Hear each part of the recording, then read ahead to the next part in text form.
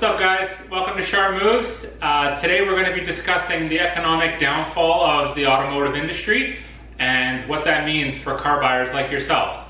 So we all know we're stuck in a recession due to obvious circumstances. People are feeling it emotionally, but financially as well. And unemployment rates are at a staggering 3.7% and are continuing to grow. The car industry is being affected immediately by this.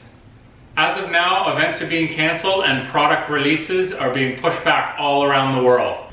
Car companies all over the world are reporting closures of their factory plants for an extended period of time. Rivian has pushed back their electric truck and SUV to 2021. The 2020 Detroit Grand Prix, Detroit Auto Show, and Paris Motor Show have been canceled, just to name a few.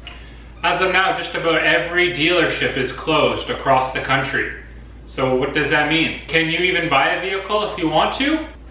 Well, the answer is yes. Most car dealerships are going online with their sales, and reports say that by the end of the year, 80 to 90% of car dealerships will have the capabilities for e-commerce sales online. This will allow car companies to handle everything you need in your car buying process except for the test drive and ultimately the final signature of your deal. A lot of domestic dealerships are reporting double sales in the last 6 weeks after implementing this online process. This is all good and well, but what does it mean for pricing? On the whole, car companies are losing millions and millions of dollars and are desperate to push their vehicles and get them sold. And because of this, car makers are offering some pretty interesting little deals that may be enticing for you.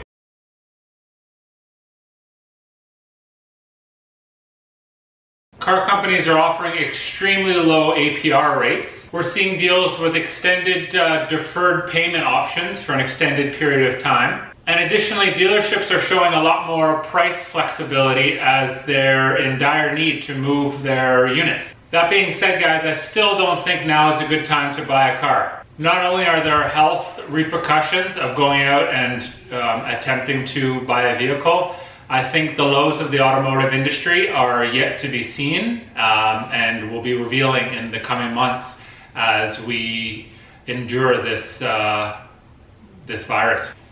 If you are in the market for a vehicle, my advice to you would be, 1, do your research and due diligence on the vehicle, brand, and model that you are potentially looking to buy. 2, communicate with a number of dealerships that you're in the market to buy this particular vehicle and start feeling them out. Start feeling out the flexibility of their pricing and almost get them working against each other.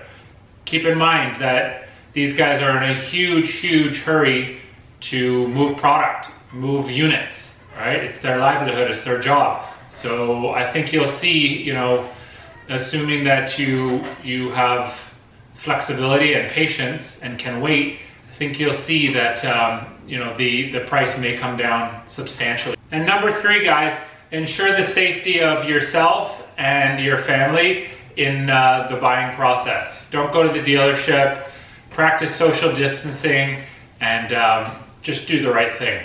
So those are my thoughts, guys, of the automotive industry as of late. A lot is still left to be seen as to where the automotive industry lands in the coming months and years.